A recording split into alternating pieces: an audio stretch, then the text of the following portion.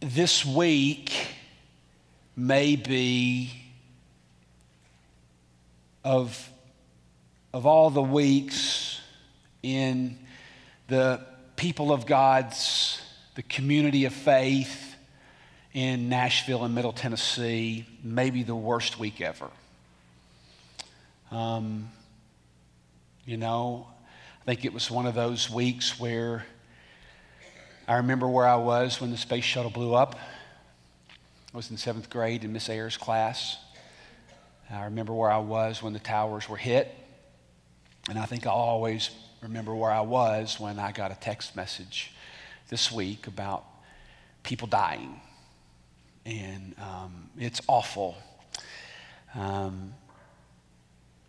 Today I'm going to talk to you about what to do when tragedy strikes. Because the reality is we want to do something. We really do. And the first thing I thought of, we're going to be going to John chapter 17 for those of you that have a Bible. If you want to turn there, we're going to be going there in a minute.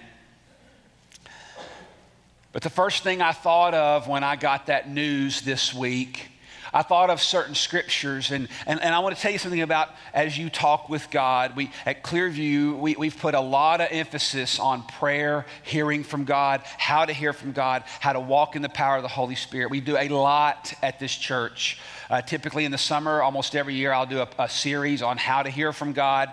As part of that is even what we're doing in April with April Intercession. I think that all Christians struggle with how to hear from God. And one of the things I can tell you, and as you talk with God, you need to be honest about your emotions. Number one, he already knows. Number two, he's not threatened by it. All you have to do is look at the prophets and many of the things. It's amazing what you're able to talk about and get away with it with God. And the first thing I thought of was John chapter 14, verse 1, where Jesus said, "Let not your heart be troubled." Well, what if my heart is troubled, God? What if my heart is troubled? What if I am mad? You said, "Let not your heart be troubled." Well, you know what, God? It is troubled.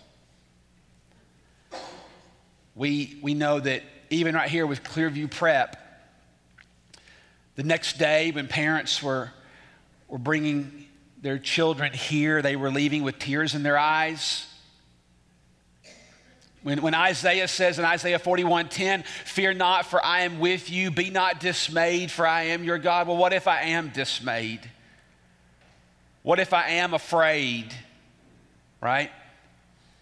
What about when Jeremiah said in Jeremiah 12, he said, "Righteous are you, O Lord, when I plead my case with you. Nevertheless, I would discuss matters of justice with you. Why has the way of the wicked prospered?" What an honest question. Why are all those who deal in treachery at ease? Boy, what a question. And the first thing I want to do, especially as a man, is I want to fix things. I found myself this week when I was putting all this together, I want to take a wrench and turn a bolt and repair something. I want to do something to repair something. And the reality is it's just evil. What do I do? It's a very helpless feeling, isn't it? I would think. It is for me anyway. I was reminded of how I read an article many, many years ago. I can't remember where I read it, but it was about pilots and instrument panels. And this is, some of you have flown in here, and I read this article. Now, you have to forgive me. It's not like I know a lot about aviation, but in this article, this flight instructor was talking about that one of the hardest things to do with young pilots is teach them to trust their instruments. Because it's counterintuitive sometimes. And this flight instructor said, you wouldn't believe the number of times, and I have to let them explore it on their own. I can tell them, but sometimes it's just like you do with children. You need to let them feel the pain and the chaos. I think one of the worst things we can do as parents, Michelle and I made a decision long ago that we weren't going to shield our kids from pain. But now I don't know how well we've done with that at times, but we've tried to make sure that barring them, literally cutting their legs off, we want them, because if you don't, they don't know how to deal with things later, because they are going to face the hardships. And this instructor said, I had to learn to let pilots just let them be. I could see them making mistakes. And he said they would not trust their instruments. And a lot of times I'd put them into clouds. And as they flew into clouds, often we would come out of the clouds upside down.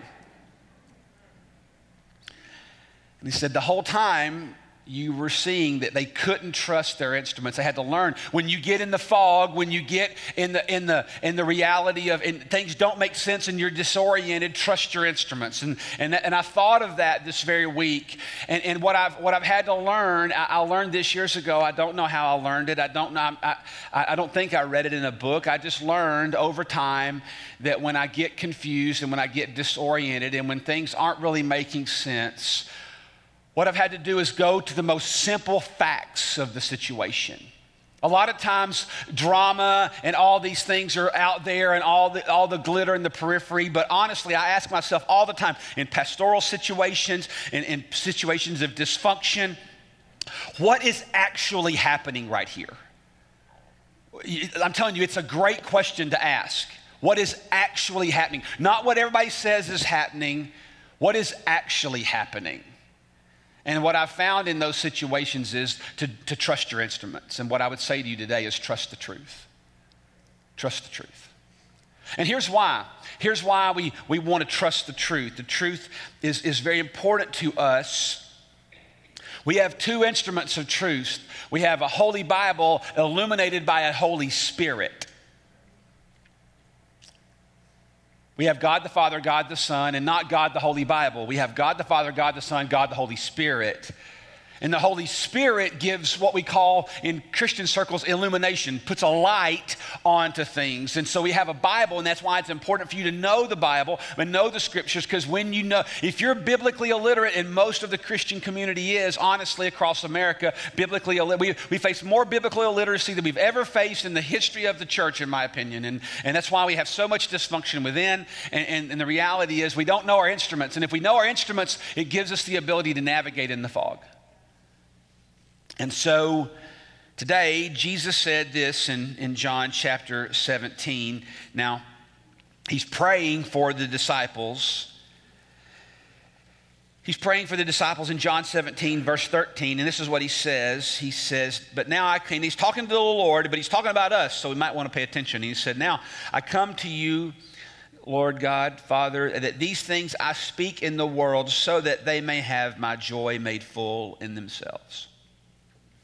I have given them your word, and the world has hated them because they are not of the world, even as I'm not of the world. I do not ask you to take them out of the world. See, you got to understand something. I think that's a key element to how to pray under pain. Jesus was under intense scrutiny. The disciples were under intense scrutiny. And the way Americans pray is we always pray for relief. Most of the time when we're pressed, I don't even think that's just an American thing. I think that's a human thing. We just want it off of us. Jesus didn't pray for that. He didn't say take them out of the world. He said keep them from the evil one. They are not of the world, even though I'm not of the world. Verse 16. Here we go, verse 17. Sanctify them. What does sanctify mean? It's an old word. You don't hear it a whole lot, except in churches. But sanctify simply means set apart. It just means set them apart. Okay? Sanctification is the middle ground. I was justified when I came to Jesus, meaning he made my sins right. I'm forgiven forever when I came to Jesus. I'm justified there. In heaven, I'll be what's called glorified, meaning I'll be made fully perfect. But from the moment that I got saved over here to the time I see Jesus over there, in that middle ground, as I like to call it, in the middle ground, that's the setting apart ground. And so he says, sanctify them in the truth. Your word is truth. That's the instrument.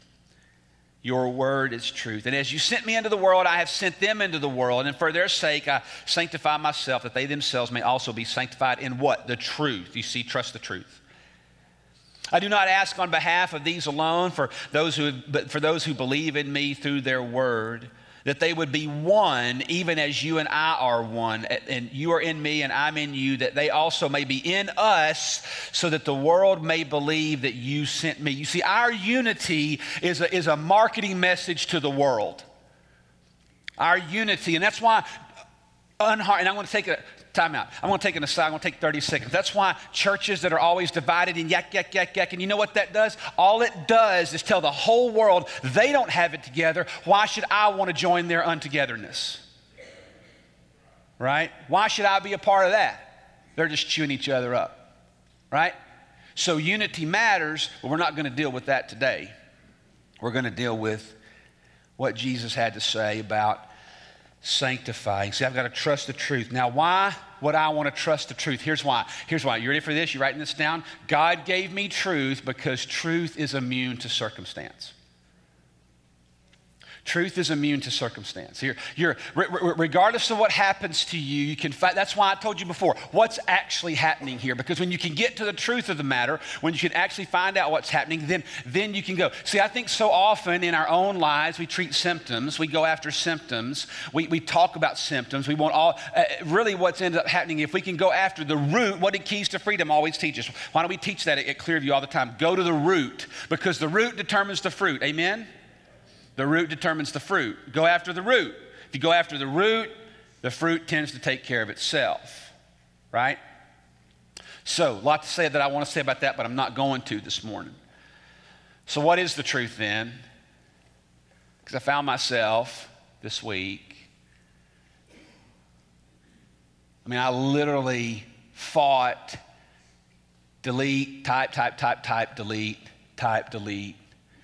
Type, delete whole sections, delete. Because you want to fix it. Because you're mad. I don't know anybody that doesn't know somebody that hasn't been touched by this tragedy. I was with people this week that knew people that are now in heaven. And it's awful. This is a community thing. It's not just a church that has experienced a tragedy. We don't always deal with, when a church has a tragedy. This is a whole bunch of churches and a whole bunch of people and a whole community of faith that is hurting today. So we're going to trust the truth. We're going to go back to the simplicity of the truth. And I've got a few for you this morning. Here's the first truth. Ready? Sin destroys. That's the reality. Sin destroys. That's what it's meant to do. That's the reality of sin. Paul said, I was thinking about Romans 6 this week in my mind, and in Romans 6 it says this. It says, the wages of sin is death, but the free gift of God is eternal life through Jesus Christ our Lord. The wages, the cost, the payment for sin is death. Now you can look at that word in the context of how it reads in the original languages, but I will tell you that when Paul in Romans 6 uses the word death, there's a couple times. See, one of the things about the English language is I speak a little Romanian,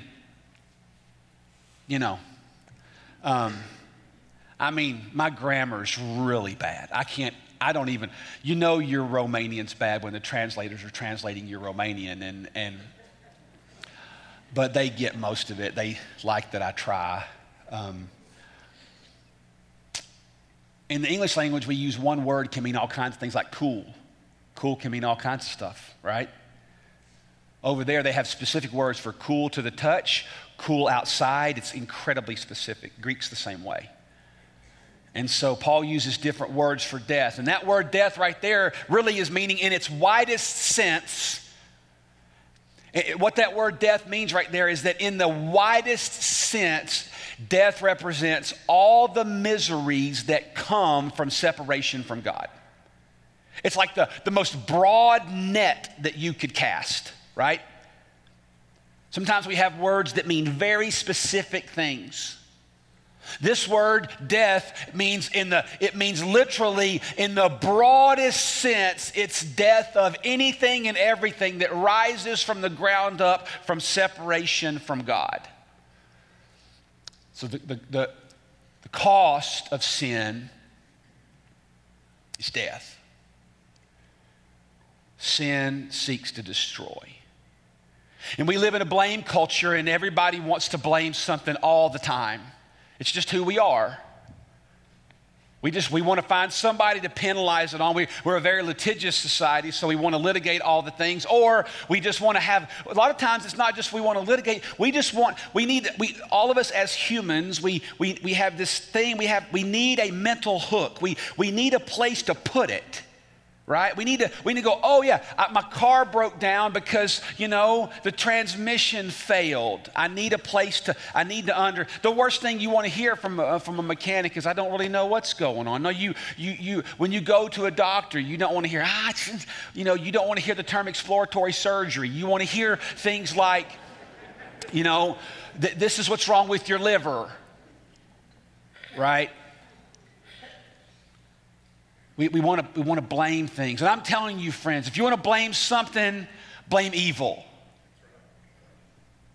Don't blame a gun. I'm going to speak some truth to you. Don't blame a gun. I can buy a hammer and build you an awesome house. I can buy a hammer and destroy your car. Don't blame any object that a human uses on anything. And while I'm saying it to you, Christian friends, you ready for this? Don't blame the homosexual community either. Because there's a lot of people. We've taken some very firm stances. No, wait, we haven't. We've taken biblical stances at this church about homosexuality. We're not going to back up from that one bit. But this has nothing to do with gay or straight. This has nothing to do with transgender. It has everything to do with evil.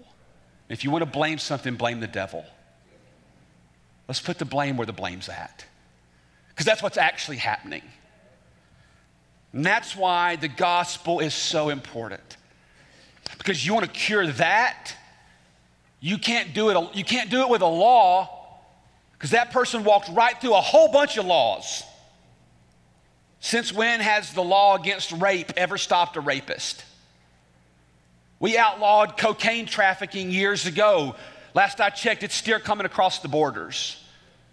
We've outlawed DUI long ago. It's still affecting, and people are dying from DUI accidents. There is no law that can be created to mitigate evil if people want to do it. John F. Kennedy even said one time, it's easy to kill the president. All you have to do is be willing to trade your life for his. Let's put blame where blame is at.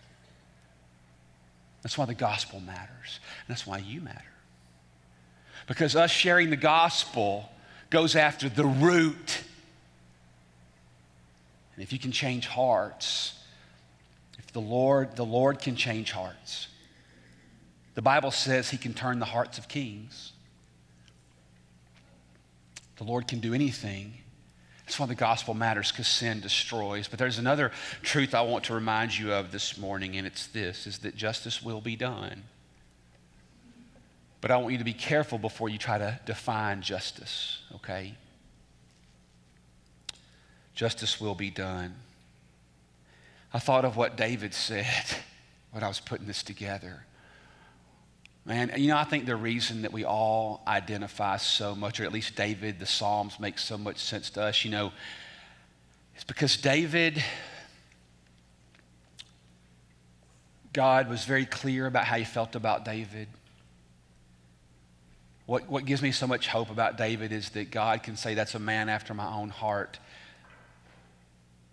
But David was no saint. And God knew it. David's a man, he said, he's a man after my own heart. So David asked the question in the Psalms, how long will my enemy triumph over me? How long? How long will my enemy triumph over me? What an honest question. How long, God? How long will this happen? How long will I have to sit there and watch while they mock you? If you don't believe that, read Psalm, I think it's 139, where David says, I hate your enemies. I have nothing but hatred for your enemies. I want them all dead because they mock you. And I love David's honesty. How long will the enemy triumph over me? I was reminded of Romans 12 this week. Romans 12:9 says this, "Do not take revenge, my dear friends, but leave room for God's wrath, for it is written, 'It is mine to avenge, and I will repay,' says the Lord." Justice will be done. Jesus told us that we would be sanctified by the truth. Well, that's a truth. Jesus prayed, "Your word is truth." And that's why I'm giving you so many scriptures this morning, because it's the truth is the instrument. The truth is the constant. Trust the truth in the fog. And what we want to take revenge, but we don't, on what? What do we want to take revenge on? I mean, there's a lot of things, right?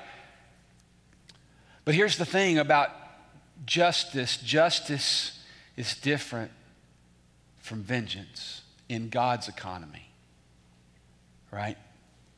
In God's economy, it's different. Justice is different. Justice for God, listen, I'm just speaking about God's attributes. Justice is different because God doesn't offer justice to take revenge. Did you hear me? God doesn't offer justice to take revenge. You know why? He's not incomplete. People that want to take revenge, they've had something taken from them. People that want revenge often they've been robbed, they've been pulled, they've been ripped off. You ever felt ripped off? That's why we get mad. We've been violated. God is fully complete within himself. He lacks nothing and he's in need of nothing. Therefore, he doesn't need to repair anything that he has lost in and of himself. God's sense of justice for him, it's not revenge because he's not lacking anything. Let me tell you what justice is about with God. It's about restoration. It's about restoration. And restoration is different from revenge. Revenge is an eye for an eye, right?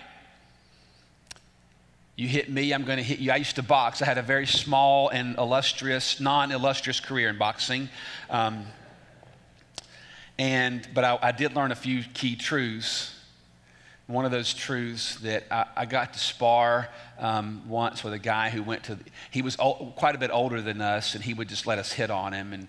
And he was like 18, we were like 14, and he would just let us hit on him. And he actually, the top 3 in America went to the Olympics, and he was number 4, so he was the backup in case one of them got hurt. So I got to spar with that guy. I don't remember much about it, but they taught us if he hits you once, you hit him twice. If he hits you twice, you hit him 3 times, right? And that's not what God is doing when we're wanting to pay back.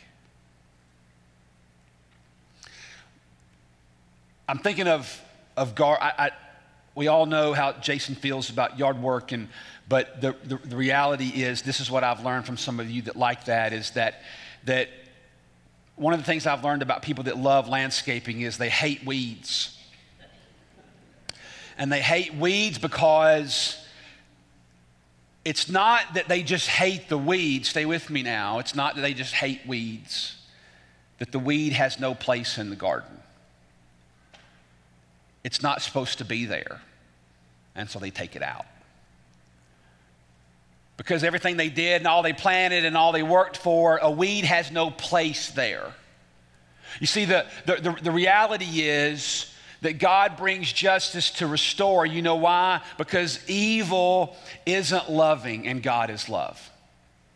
The Bible says God is love, and evil's not loving, so he's going to restore that through justice. He's going to wipe that out. God is life, and there's nothing life-giving about evil, so he's going to restore that, and that's what justice looks like. Justice is about restoration. That's why I think in the end, in the resurrection, you see a bodily resurrection, right? Because the body was broken by the power of sin. That's why we're all getting older. Seriously, I mean, no kidding. It's why we ache. It's why we hurt. But Paul even uses phrases about Jesus, that birth pangs. He talks about that it's an aching in the inside. As we get older, our bodies show the effects of sin. Why? Because sin destroys everything it touches. everything it touches. So God's going to restore all that, and he's going to make it right again. So justice is coming, which tells me that there's something to look forward to, friends, because peace is coming. And that's another truth that I want to remind you of this morning. Peace is coming. Sin destroys, justice will be done, but peace is coming. I want you to turn in your Bible to the very last book of the Bible called Revelation, chapter 20. And we're going to read, remember, we got to trust the truth. Jesus said, sanctify them. God, I gave them your word, and your word is truth. That's why I started in John 17 this morning. Jesus said, I'm not taking them out. As you're turning to Revelation 20, think about this. When Jesus spoke those words, to sanctify them in truth. Do you think Jesus was tone deaf to what was happening? No, he was about to go to the cross. Do you think Jesus was tone deaf about the fact that Paul would have his head cut off for the gospel? Do you think he was tone deaf that the apostles would be martyred? Do you think he somehow forgot in all of God's omnipotence and all-knowing and all-presence? Do you think that somehow he forgot that there was coming a day? For 2,000 years, Christians have been martyred. For 2,000 years. So he said, don't take them out of the world. I send them into that world. I send them into that world. And that's the truth. So he says, I want you to know the truth. The truth is that peace is coming. And I want you to start in Revelation chapter 20, verse 11. This is what is often referred to as the great white throne judgment. So let me give you a little bit of quick context. And I am using, if this were a painting, an exercise in painting a wall, I'm not using a 3-inch brush, and I'm not even using a roller. I'm using a spray gun that they haven't created yet. I'm giving you broad context on the broadest level, but here's the broad context. We're at the end of time, as we know it, Chronos time. We're at the end of Chronos time. All right? Verse 11, Revelation 20. And then I saw a great white throne, and him who sat on it, from whose presence earth and heaven fled away, and no place was found for them. And I saw the dead, and the great and the small, standing before the throne, and the books were opened. And another book was opened, which is the book of life. And the dead were judged from the things which were written in the books according to their deeds. And the sea gave up the dead which were in it, and death and hell gave up the dead which were in them, and they were all judged, each one of them, according to their deeds. And then death itself and hell itself were thrown into the lake of fire. This is the second death, the lake of fire. And if anyone's name was not found written in the book of life, he was thrown into the fire. Let's continue. And then I saw a new heaven and a new earth. For the first heaven and the first earth had passed away, and there is no longer any sea. And I saw a holy city, a new Jerusalem, coming down out of heaven from God, like a bride adorned for her husband. And I heard a loud voice from the throne saying, behold, the tabernacle of God is among men, and he will dwell among them, and they will be his people, and God himself will be among them. And he will wipe away every tear from their eyes. And there will no longer be any death. There will no longer be any mourning or crying or pain. These things have passed away. And he who sits on the throne said, behold, I'm making all things new. And he said, write, for these words are faithful and true. And then he said to me, it is done. I am the Alpha and the Omega. That means the first and the last. I will give to the one who thirsts from the spring of water of life without cost. He who overcomes will inherit these things, and I will be his God, and he will be my son. I want you to look in Revelation 22, verse 1.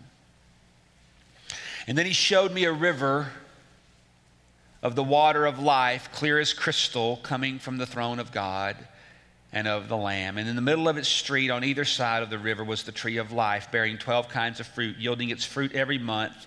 And the leaves of the tree were for the healing of the nations.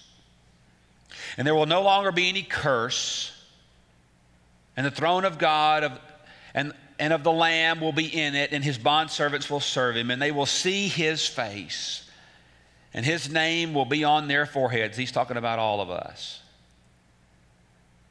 And there will no longer be any night,